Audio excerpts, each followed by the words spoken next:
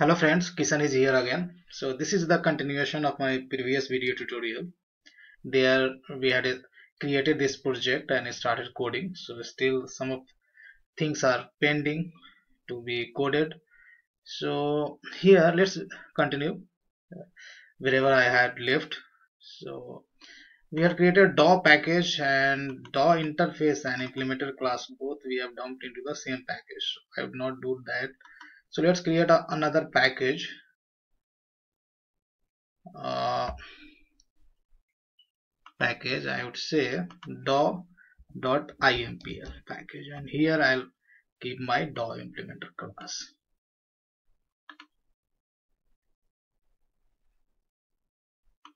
Okay, so now I have a DAW class and service class. So these are the classes just I want to register in a Spring configuration file as a Spring Bean. So let's first register service class. So just expand this one and copy.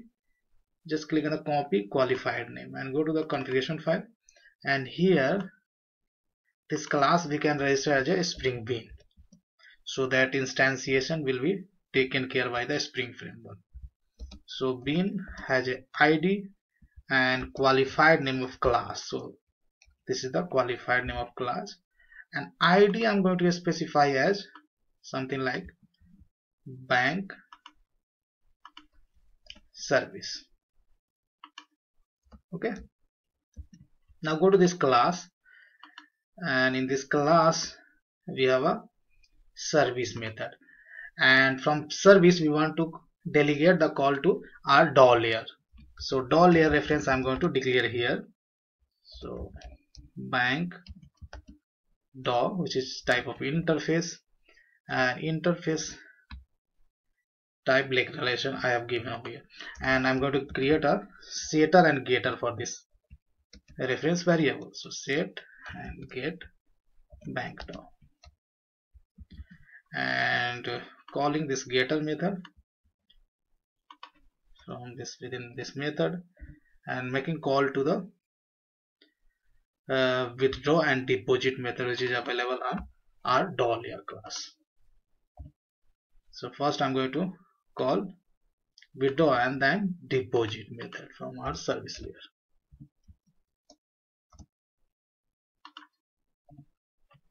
Okay, now we have introduced one of the variable, reference variable in my service class. So this I will have to inject, and we have this reference variable a corresponding setter method. So we are going to basically apply the setter based dependency injection.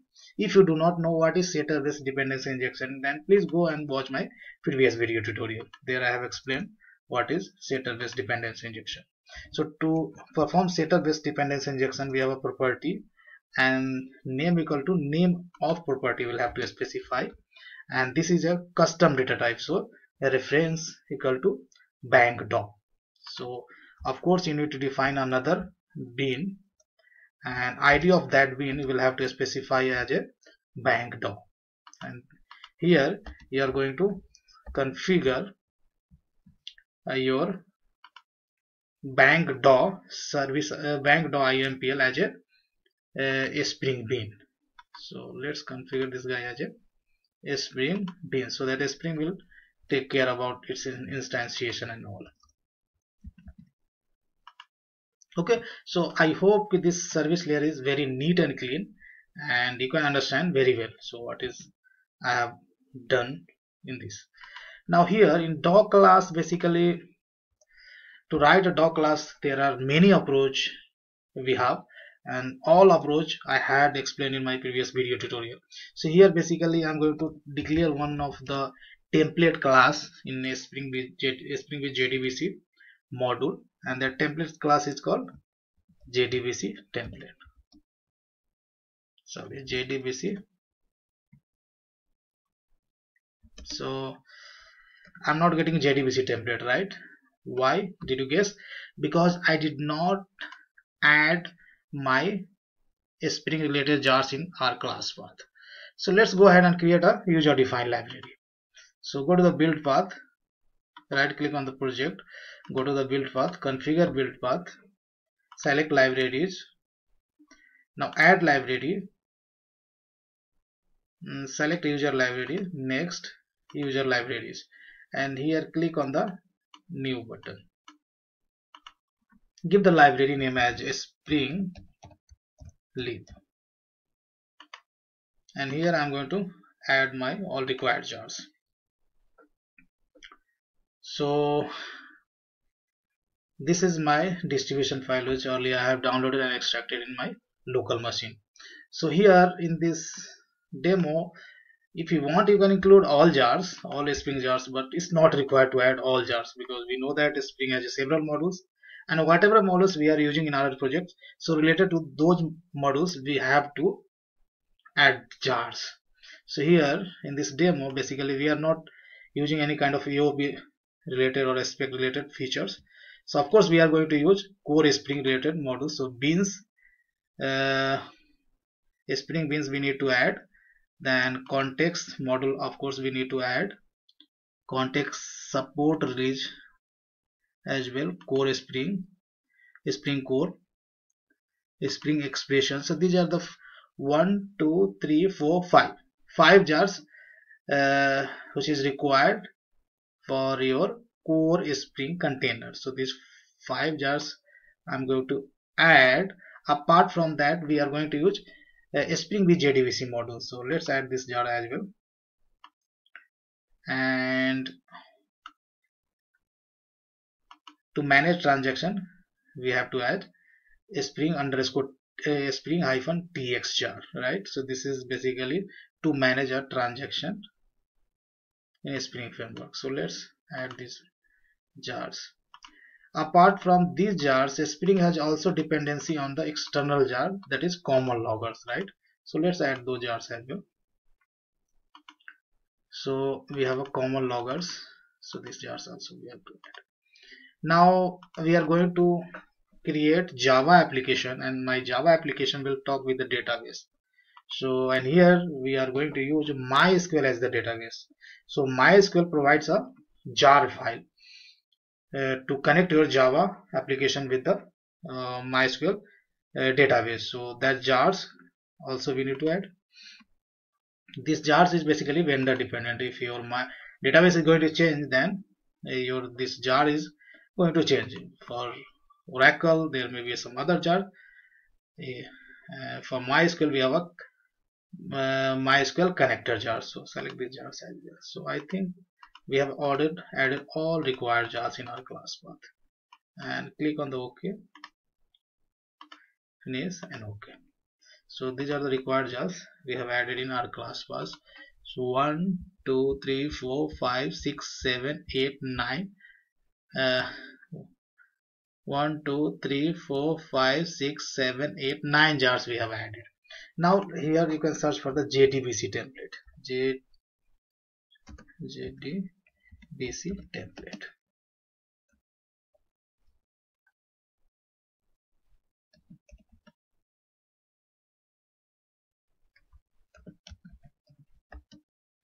JDBC template, and let's create a setter getter for this JDBC template. Setter and getter of JDBC template. As we have introduced new reference variable, so while configuring this bean as a Spring bean configuration file, we need to inject this property as well. So here we have declared JDBC template, and we have created setter method for this property. So of course we are going to use setter based dependency injection here. So ref equal to JDBC template. Now you need to configure a bean, and that is nothing but the JDBC templates. So bean id equal to JDBC template, and you need to specify the qualified name of this bean. So press Ctrl Shift T and search for the JDBC template. So this is the JDBC template. I can see the source code because I have installed decompiler in my Eclipse. So click on this arrow button. So this will be expanded, and copy qualified name of JDBC. Go to your your configuration file, and here I've configured. This JDBC template demands you to supply. If you go to the source code, and here you can see constructor of JDBC template is asking you to supply the data source, right? So here you can apply the constructor based dependency injection. So to apply constructor based dependency injection, we have a tag is called constructor arg, and name equal to, we will have to specify the name of the property,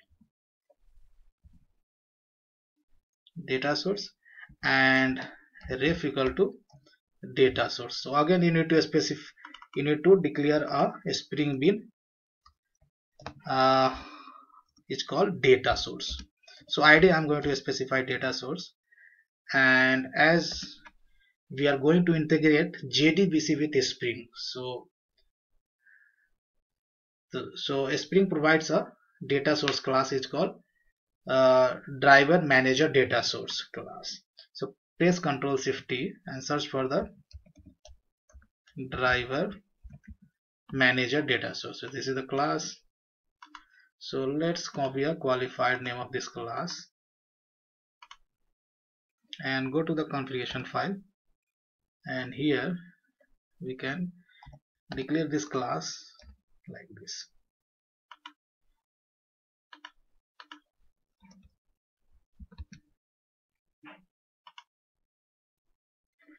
I think I have already written this code. I don't want to write this stuff again and again, so just I'm copying from there. So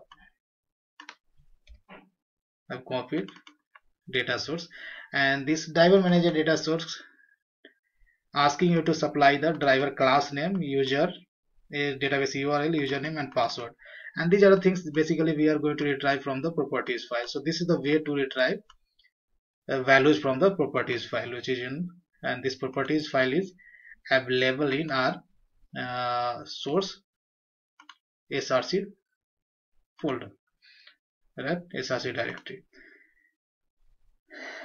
Now Spring cannot directly detect from where these values are coming, right?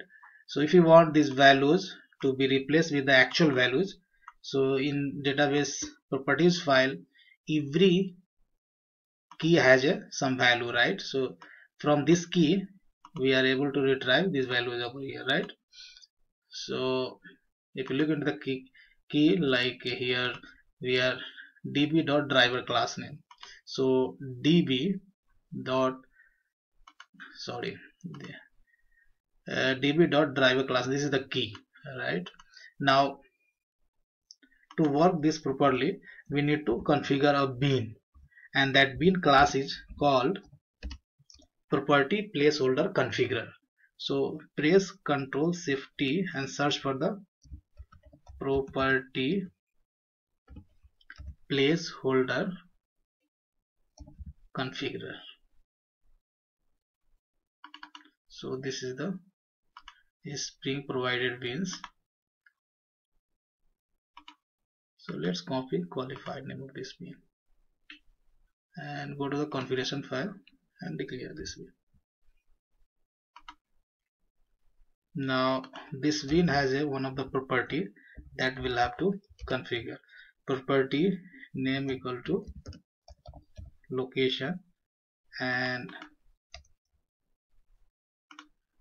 value you need to provide name of the property file which is available in our src folder.